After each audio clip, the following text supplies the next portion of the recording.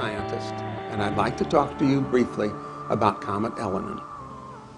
Now, this little comet is nothing special except that you probably know on the internet there's all kinds of wild stories saying that it's going to hurt us or it threatens us or you should be afraid of Comet Elenin. I think you'll realize that that is not true if I take a moment to tell you what a comet is. A comet is a member of the solar system, a very small member, only a mile or two across generally, that spends most of its time far from the sun in the deep freeze of outer space, but whose orbit occasionally brings it in close to the sun. When it gets close to the sun, the heat outgasses material, water vapor, carbon dioxide, dust, and produces a huge, very tenuous cloud, so that you can't even see the little nucleus inside. And this leads to all sorts of misunderstandings that somehow it's growing in size. Well, the gas cloud is, but not the comet.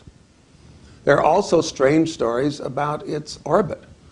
People say it's changing its orbit, it's changing its speed, it's changing its direction.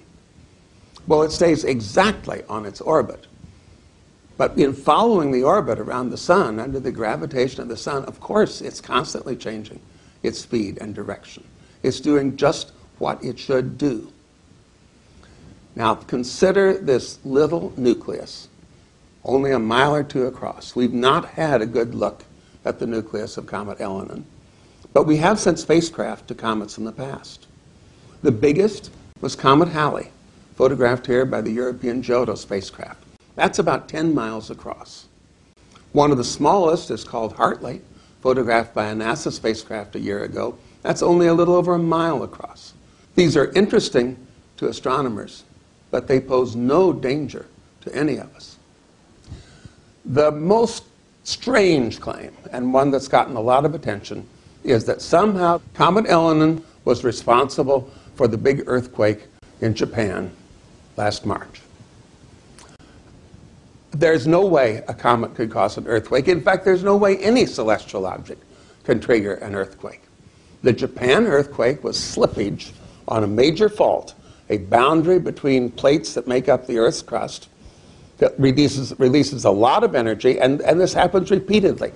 In fact, that fault is one of the most active faults on Earth, although this earthquake was exceptionally large.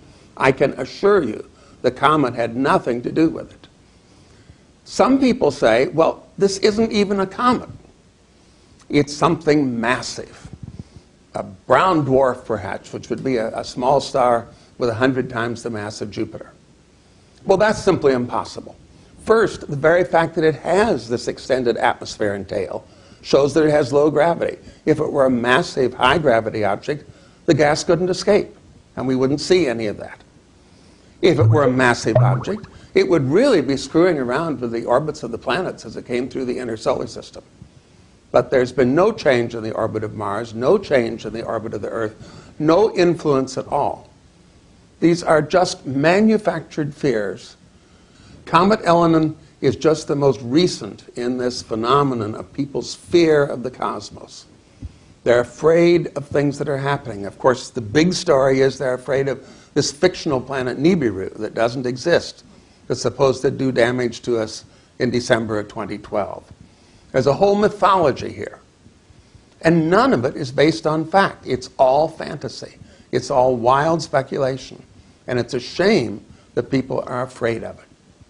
Let me just conclude by mentioning the issue of credibility.